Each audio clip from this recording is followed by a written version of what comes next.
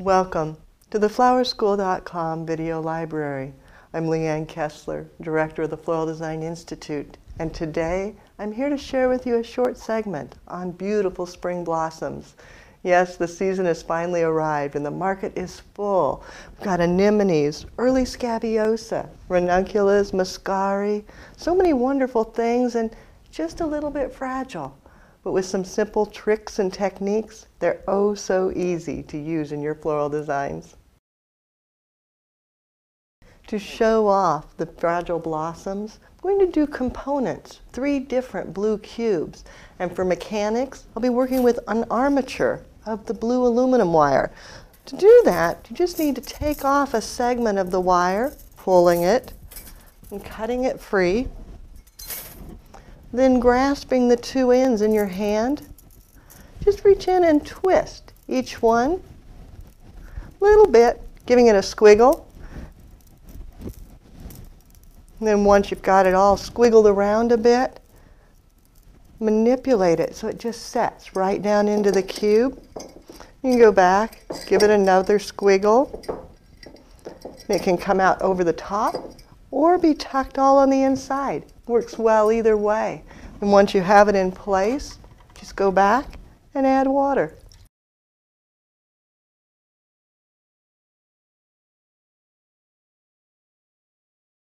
The armatures will support the blooms, but visually you need a little bit of substance in here, a nest, to give your eye a resting point. I like to use Dusty Miller, and just cutting it down.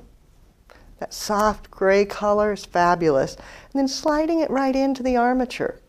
You can see it fills in, breaks the line of the container. You can go back and use the other end of the stem, letting it come outward. And repeating that. Even using individual leaflets and cleaning it up, giving it a cut and setting it in place.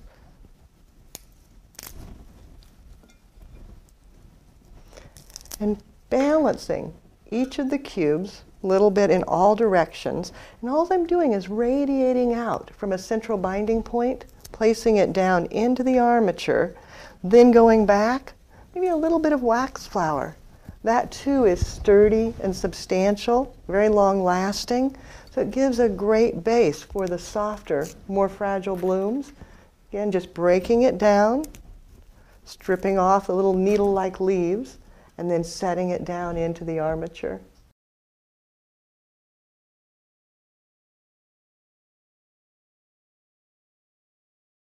As I move on to the blooms, I look at the shorter stems first, and some of the Muscari were quite a bit shorter than the other flowers. So I'm going to start with those, clustering them in my hands, bundles of 3 to 5, giving it a cut, and then sliding them in together. And using them shorter like this creates a little bit of basing.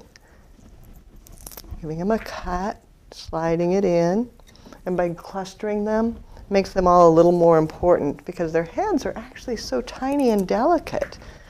We want to just group them so that they begin to show.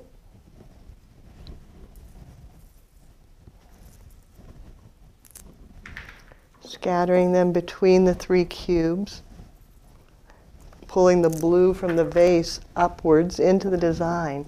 You can see they just start adding that little delicate touch throughout. Coming out to the front.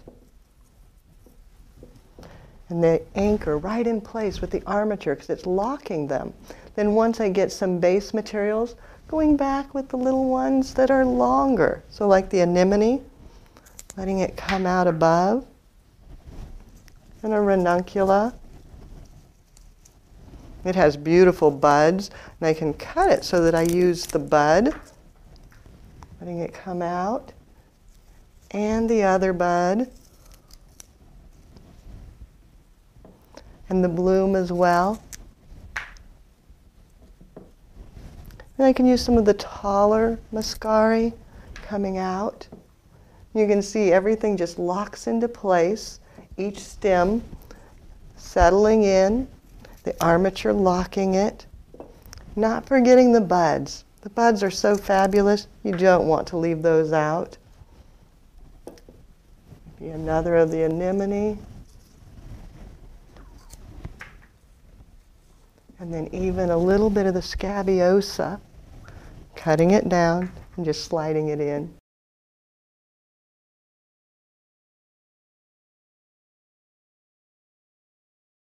To finish the designs, I like to take a few more of the larger, heavier blooms and cut them short and tuck them down very deep, and then bringing in a little bit more of the taller Muscari and letting it come out above to bring that blue upwards.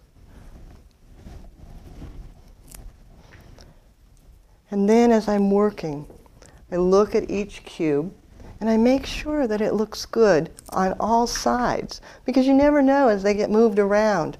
Is this one going to turn this way? Or is this one going to turn this way? Are they going to be on opposite sides? Will they be all by themselves? Sometimes I design things in triplicate like this, thinking that I'll be selling them as a component all together, and then someone will come in and say, oh, I want just one. You want to make sure that just one is equally as beautiful as all three together. So as I work, I just kind of look around and say, well, that one moved a bit. Let's move him over here. Now he looks good from all sides. Bringing it over on this side. And then coming back, again with a little larger bloom, down towards the front, and adding the bud. Maybe one more of the lovely anemones. They're so gorgeous. Tucking it on this side. And out to the front on this one, turning it a little bit. Then as I work, I think about the fleeting beauty of spring blossoms. They're actually a short-lived flower. So the base materials, the wax flower and the dusty miller, that's going to last quite well. But the upper blooms, not quite as long.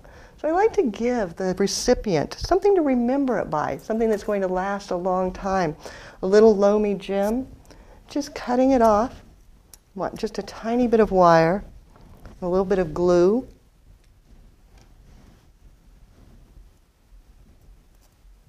Using the Oasis Floral Adhesive Cold Glue, and then setting it right down into the bloom. That way as the flowers fade, they can pick the gem off and save it along with the vase and remember the beautiful spring blossoms.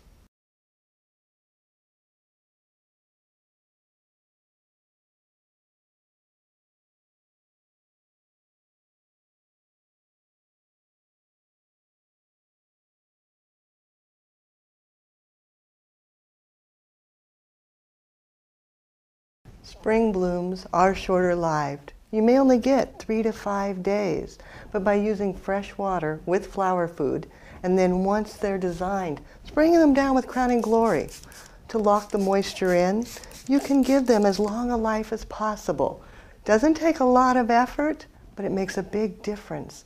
Instead of 2 days, you might get 4 days, doubling the lifespan of these beautiful flowers. Now it's your turn. If you'd like more creative inspiration, check out our website at flowerschool.com. If you need care and handling information, many of these blooms are listed in the flower library, so you can see exactly how to take care of them. If you've got questions, don't hesitate to contact us. You can reach me through the website at flowerschool.com or by telephone at 1-800-819-8089. If it's easier, go ahead and use my personal email. It's Leanne, Leanne, at floraldesigninstitute.com. So now it's your turn. Happy springtime. Have fun and do something you love.